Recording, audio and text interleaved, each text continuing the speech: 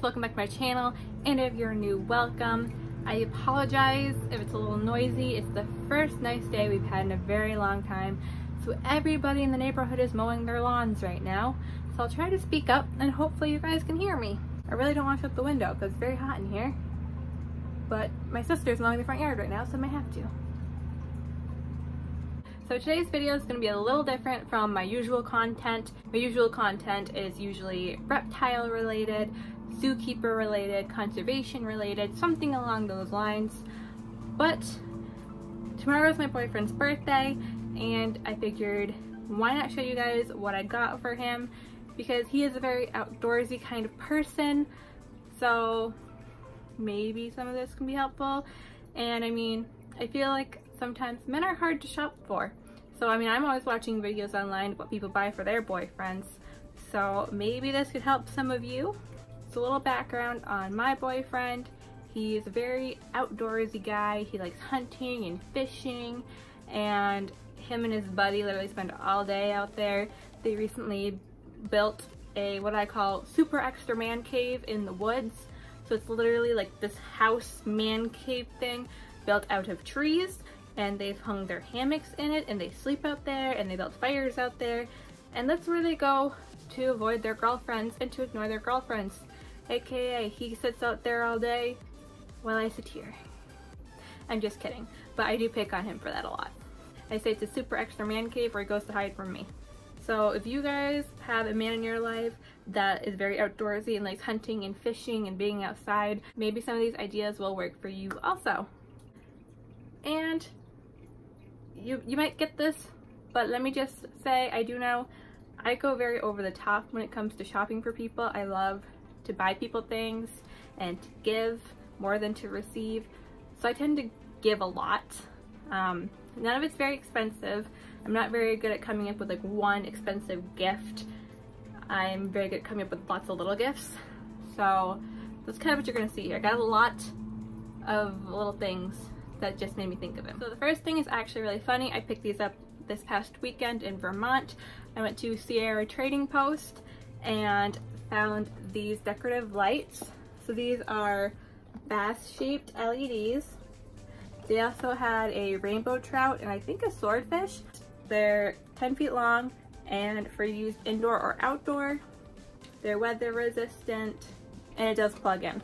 So he can't use these in the super extra man cave. He can use these everywhere else. So the next thing I got is just a little thing to maybe top off his gift, and that is this hot venison stick. This came from Runnings.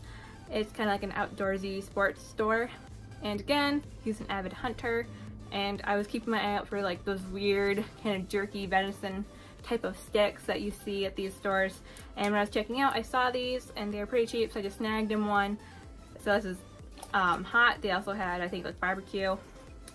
So I just got that to top it off because he eats jerky like nobody's business, and I was complaining that it smells like dog food. Boy loves his jerky. So the next thing is something I've been wanting to get him but never knew how, and that is fishing lures. That boy could spend all day every day fishing. And so for our first Christmas together, I actually got him a subscription to Lucky Tackle Box, and he loved it. So that is something that I can recommend if you have someone in your life that loves fishing. Very customizable. You just select like the type of fish that they're fishing for, and every month they'll get sent a box with like special lures and everything, and it's just really awesome. And he really enjoyed it. I think it did 3 months, and it was like a discounted box or something. So it was really affordable, and it was basically like a huge gift for him every month. So it was super great and he loved it. So I highly recommend that. But while I was at Runnings, I wanted to get him some lures. And I know nothing about fishing, I know nothing about lures, but I tried my best. So if you actually know things about fishing, then there you go.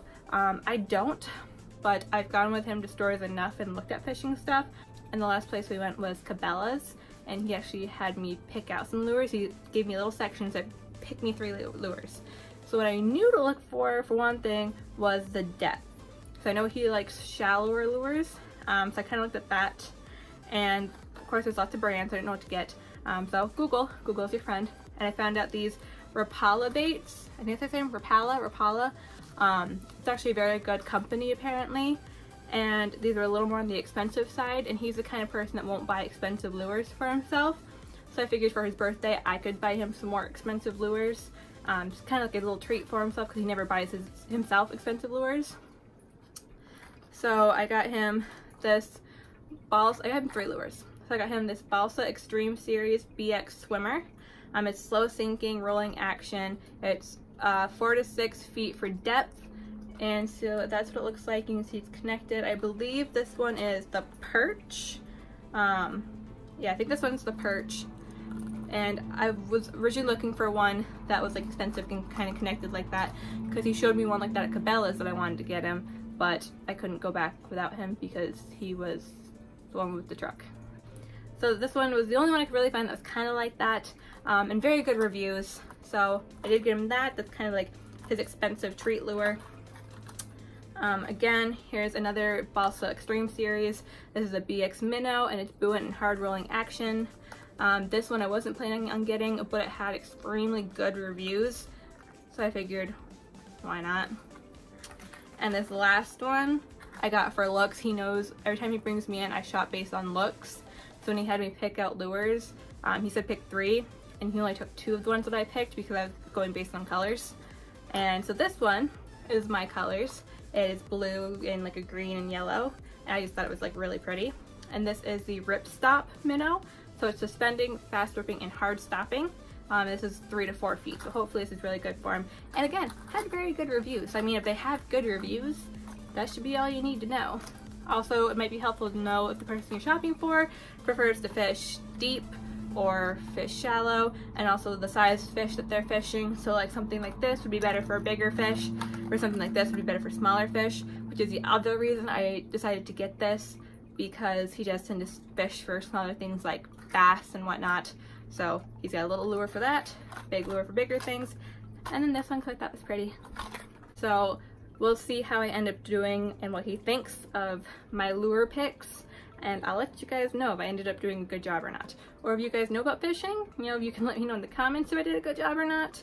That way I know what to expect. Okay, so the next thing has to do with conservation. You guys know I'm all about conservation and being eco-friendly, and I like to try to influence the people around me to also somewhat care about our environment. So for those of you that follow me for my more conservation eco-friendly content, here's some good ones for you. So this is a reusable coffee mug that has cork on the outside. I got this at Aldi's, and my boyfriend literally uses cups like this every day for his coffee, but they're styrofoam, and he literally walks over to my house, drinks it, and throws it away, and the next day comes back with a new one. Like, why don't you just get a reusable one?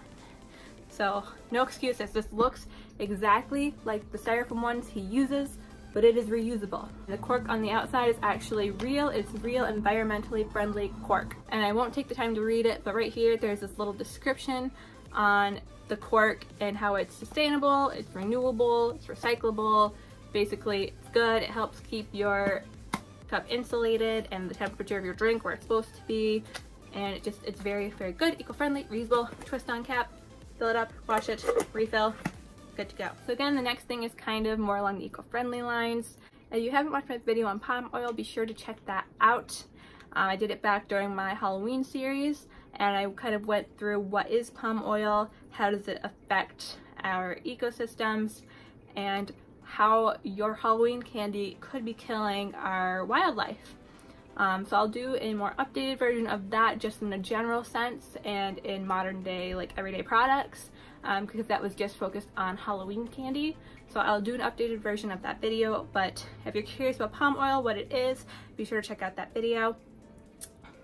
But anyway, the next thing I got are gummy bears. So my boyfriend absolutely loves the Haribo, I don't know how to say it, but Haribo gummy bears. They're like his favorite. Every time we go to a store, he buys them. And once I pointed out to him that they have unsustainable palm oil, that company is not very great, he kind of became a little more conscious about it. He checks the back of the packages now when he buys anything gummy. He checks the back to see if it has palm oil or not, and so he's a little more aware now. It doesn't necessarily stop him from buying them, Sometimes if he's between the gummy bears or another gummy product that doesn't have palm oil, he'll go with that one instead. But you know, he still loves his gummy bears. So what I got him are these Black Forest organic gummy bears from Aldi's because they do not contain palm oil. So I told him I was never going to buy him gummy bears again until they use sustainable palm oil, because I used to buy him the big bags, and once I found out that they had unsustainable palm oil, I said no more. You know, you can buy them for yourself, but I won't buy them for you.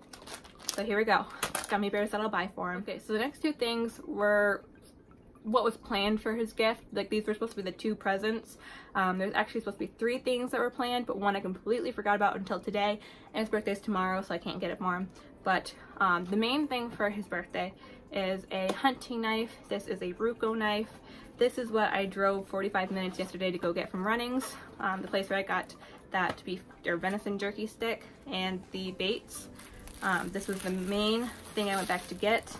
So I was a little worried about buying it. I wasn't sure if I would be like legally able to, if I had to have like a hunting license or something, because this thing is big.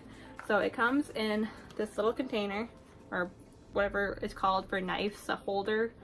So I'll take it out to show you guys. This thing is massive. I'm gonna try not to hurt myself.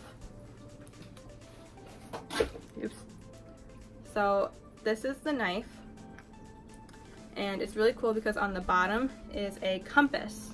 So this is very unique. He was gonna buy it for himself, and I talked him out of it so that I could buy it for his birthday.